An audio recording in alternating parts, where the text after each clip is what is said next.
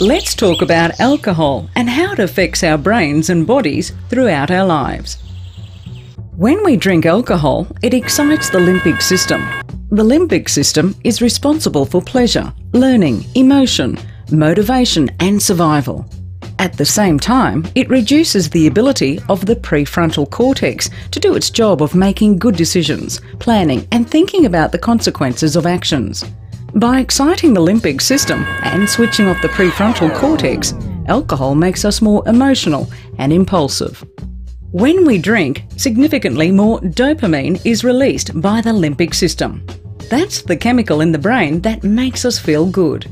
When you keep drinking, the brain makes you believe that big release of feel-good chemicals is normal.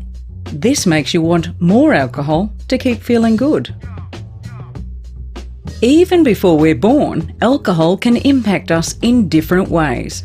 Researchers don't know exactly how much alcohol is safe to drink when you're pregnant. They do know the risk of damage to your unborn child increases the more you drink and can contribute to premature birth. Binge drinking or excessive alcohol use is especially harmful and can lead to increased risk of fetal alcohol syndrome and birth defects. Even a small amount of alcohol may cause harm, so not drinking alcohol whilst pregnant is the safest choice for your unborn child. After we are born, the brain continues to develop and change throughout adulthood. When we are young adults, we often use alcohol in social situations to help us relax or have a good time. But drinking alcohol also affects the frontal lobes of the brain. These are the bit here and here, and they help us make good decisions and not so good decisions. So when we are drunk, our decision-making skills are impaired and we can make crap decisions, such as having unsafe sex, by not using birth control, or by drink driving, which could cause serious injury or death to ourselves or others. Long-term heavy alcohol use can contribute to emotional and mental health issues. It can affect how we cope and our outlook. Alcohol use can decrease the positive effects of medication used for depression and anxiety.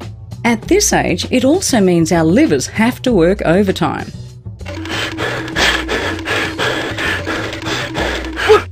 Sometimes to the point that they stop working at all. As we get older, the body processes alcohol differently.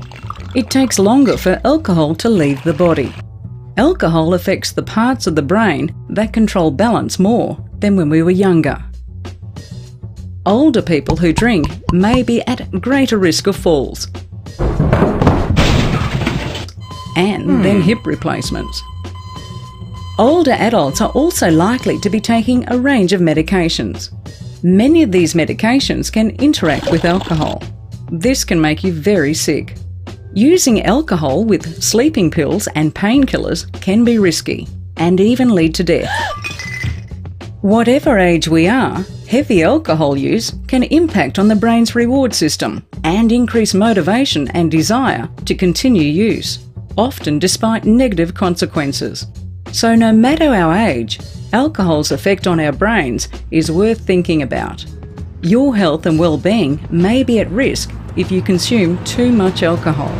If you want to talk to someone about your or others' alcohol use, you can contact the following free and confidential services.